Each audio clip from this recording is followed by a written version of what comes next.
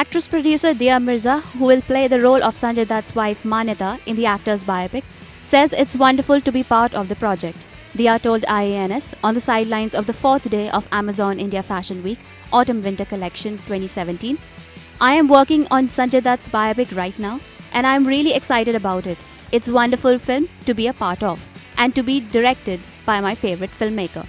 Talking about how difficult was it to play a real-life character, she said, "I would like to believe that whether it is playing a real-life character or fictional character, the idea is to understand what you are doing and the purpose of your presence should matter." Dia has worked with Sanjay Dutt in films like Parinita and Lage Raho Munna Bhai.